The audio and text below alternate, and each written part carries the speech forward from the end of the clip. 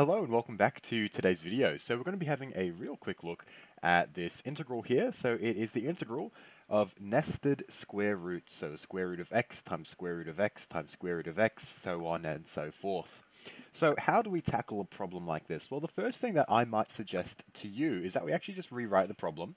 And so instead of using the square root sign, what I'm going to do is I'm actually just going to replace this using just the bracket notation instead.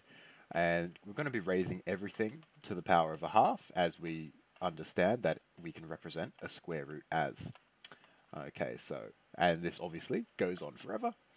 And integrating that with respect to x. Okay, so why have I chosen to rewrite this problem like this? Well, simply so this way we can see that this is actually just going to be applications of our index laws.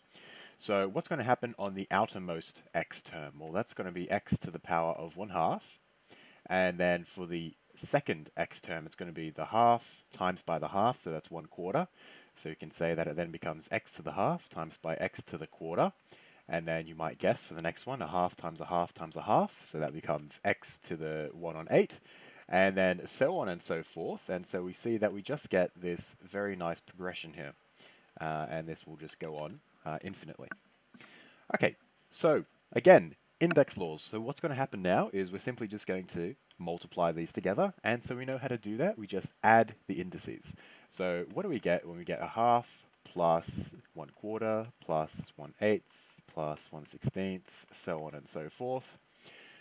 Well, we see that this is in fact a geometric progression, since we note that it's going down by a common ratio and not a common difference. So since we are going down as a geometric progression, we know that we can sum an infinite geometric progression as simply a over 1 minus r, where a is the very, very first term, so that would be a half, and then r is our common ratio here.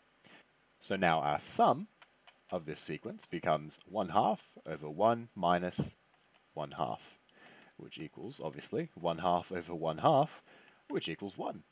So we can say that multiplying all of these together is the same thing as saying x to the power of 1.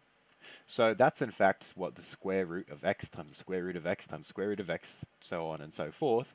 That's actually just equal to x. So now our problem simply becomes the integral of x with respect to x, and that is pretty obviously just x squared on 2 plus c, some constant there. So there we go. It might look like a bit of a difficult problem, but it turns out not being too tricky. So if you have enjoyed today's video, then please leave a like and consider subscribing if you would like to see more videos like this. If you have any recommendations for other problems, or perhaps there's another method you would have attacked this problem with, then please let me know down in the comments. As always, I hope you have a great day and stay curious.